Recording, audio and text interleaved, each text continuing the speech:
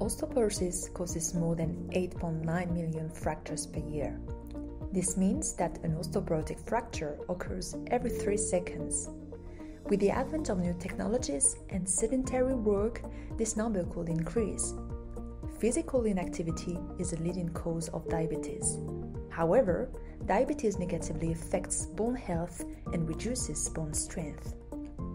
Researchers have observed that patients with diabetes have an increased risk of hip fractures, which is even higher in patients with type 1 diabetes. Type 1 diabetes is the most common metabolic disease in children and adolescents. In these patients, insulin produced by pancreatic beta cells is destroyed by the body's immune system.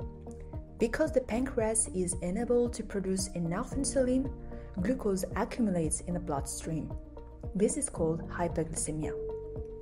We also know that the protein called DKK-1 is highly expressed in diabetes. Nevertheless, this protein prevents bone repair by inhibiting the Wnt pathway, which controls bone remodeling.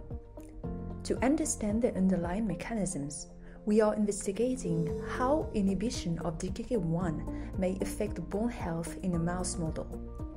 Recently, the discovery of miRNAs has shed light on potential new therapeutic tools that can be used for patients in the near future.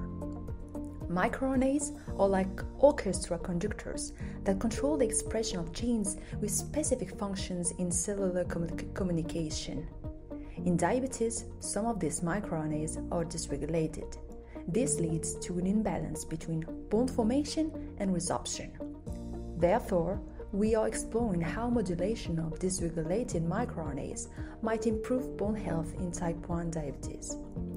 In summary, our findings will help clarify how everything is connected and may improve the treatment of diabetic bone disease.